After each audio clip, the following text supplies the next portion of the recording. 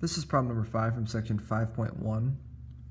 In this problem it says, use a finite sum to estimate the average value of f on the given interval by partitioning the interval into 4 subintervals of equal length and evaluating f at the subinterval midpoints.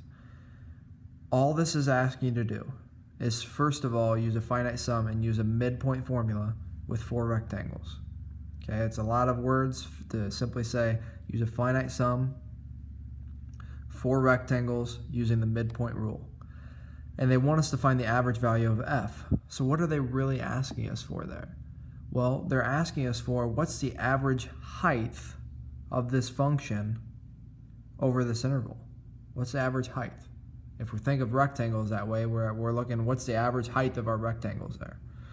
How do we find that? Well, to find average height, or the average value, we're going to write this, I'll say average,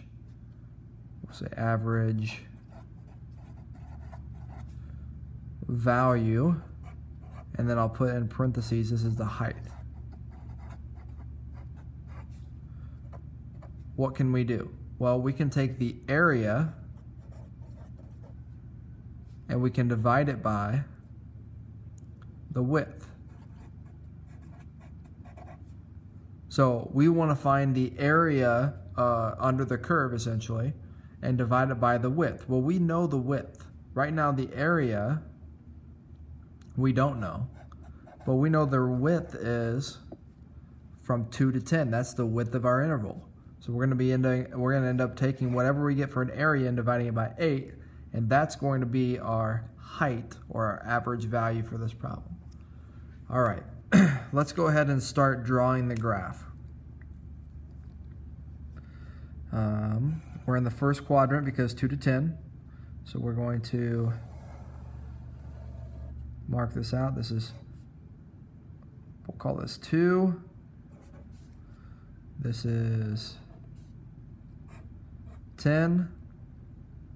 I'm going to mark this up here to be 1 and this to be 2.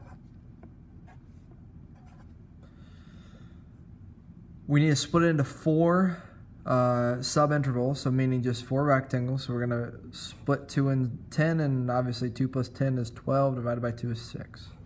6 is the middle. And the middle between 2 and 6 is 4, and the middle between 6 and 10 is 8. That's 1 rectangle, 2 rectangles, 3, and then 4, but they want us to use the midpoint, so they're going to have us find the midpoints, which are, this is 3, 5, 7, 9. I kind of like to mark this with arrows just so that you know that these are just midpoints. These are the endpoints for our rectangles. Now let's start to evaluate some stuff here. We want to know what, in order to graph this thing, we need to know f of 2, f of 4, f of 6, f of 8, so on and so forth. So what's f of 2? Well, f of 2 would be 3 over 2, which is 1.5. So we'll mark 1.5 right here. What's f of 4? Well, f of 4 would be, let's see, 3 over 4, which is 0.75. So this is 0.75, which would be about right there. What's f of 6? Well, that's 3 over 6, which is 0.5.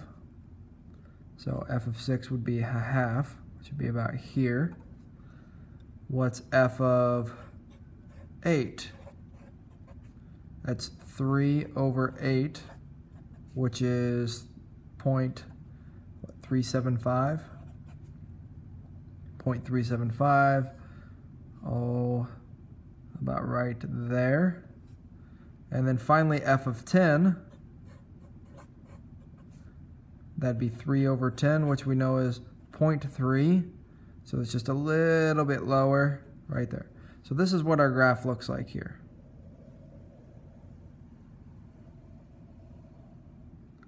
All right. Now, we want to go ahead and use the midpoint formula on this on this problem. So we want to go to the midpoint, draw some rectangles so we find some areas. So midpoint here, draw the rectangle. That's going to be rectangle 1. Midpoint, draw the rectangle.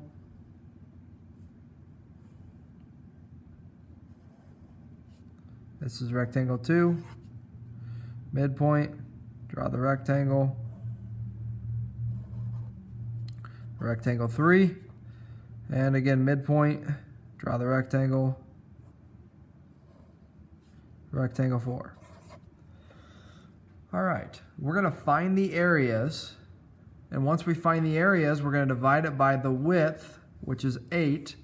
And that'll tell us what our average height is for each of these. Okay, it seems pretty simple. So let's go ahead and do that.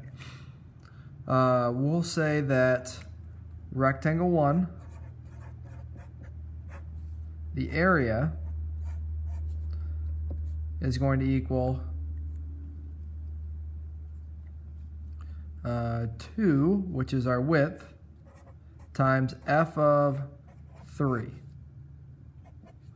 Well, let's see what f of 3 is. I'm going to write these out here. F of 3. We know f of 3 to be, let's see, 1. We plug 3 in, we get 1. So we get 2 times 1, which is 2. Area of rectangle 2. We get 2 times f of, its height is going to be f of 5. F of 5. Plug 5 in here, we get 3/5. So we'll write 3/5. And that's 2 times 3 over 5, which is 6 over 5. Area of rectangle 3, 2 times f of 7. So 2 times f of 7, write that here. That's 3 over 7 when you plug it in here. Which you get 6 over 7 now. And then finally we're going to do area, rectangle 4. That's 2 times f of 9, because that's the midpoint, right? And we know f of 9 to be 3 over 9. So we get 2 times 3 over 9. We can reduce that. That's actually 1/3. We'll write that there. So 2 times 1/3, which is 2/3. So our total area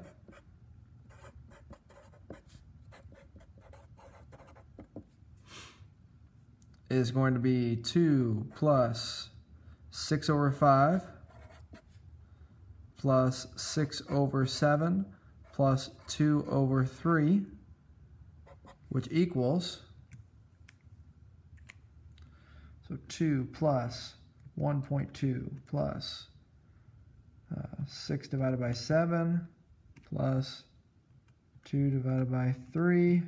And I said 1.2 for this because 6 over 5 is 1.2. I get 496 over 105. Remember, that's the total area under curve.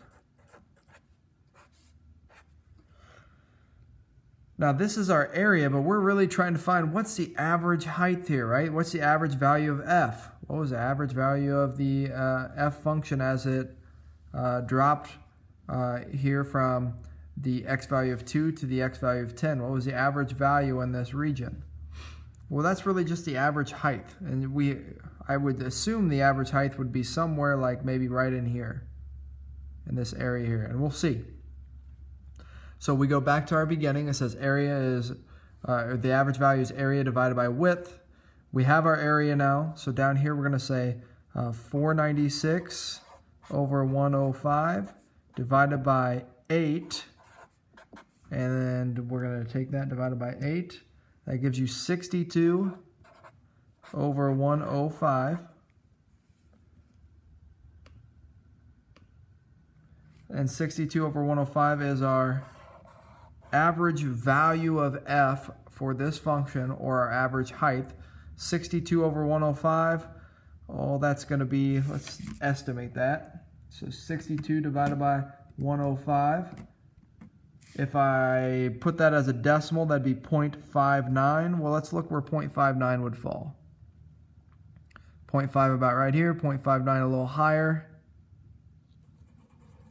So about right in there. I would say that's somewhere in this region there would be our average height, which makes sense for the problem.